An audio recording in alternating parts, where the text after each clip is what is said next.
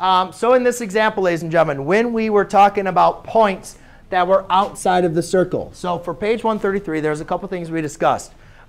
We discussed that when we have when we have angles of the intersection inside of a circle, that it's 1/2 the sum of both arcs.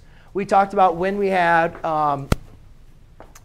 angles on the line, which is like a secant, which is 1/2 of its arc measure. And then we talked about 3 different angles when we had a point from outside of the circle.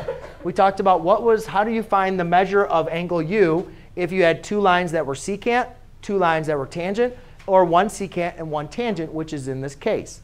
The formula for this, for the measure of angle u, is equal to 1/2. If you guys can remember, whenever you have a point outside of a circle that is creating an angle, and you need to find the measure of the angle, when it's outside the circle, it's always 1/2 of the large arc subtracted from the smaller arc, where here is my large arc, and here is my smaller arc.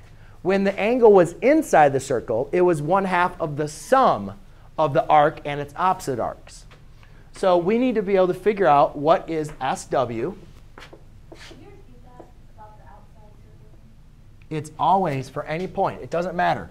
We dealt with 2 tangents and 2 secants. It's always the large arc minus the small arc times 1/2. So it's SW subtracted from the arc TW. Now, we know what TW is. That's 60 degrees, right? Good. That's easy. But we don't know what SW is. Now, fortunately for us, we know that all around the circle is 360, right? So I could say arc SW plus 144 plus 60 degrees equals 360, right? Wouldn't you guys agree? All of these arcs add up to 360. Now I can just combine these. So arc SW plus 204 equals 360.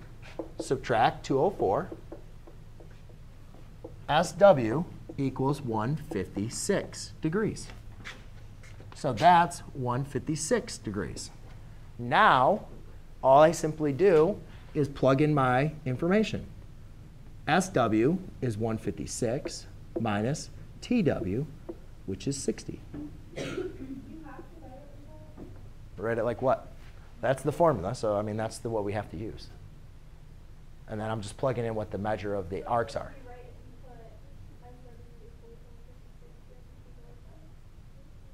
We're not trying to find SW. We're trying to find angle of u. We're trying to find the measure of this angle. So 156 minus 60 is going to be 96. And 1/2 of 96, 48.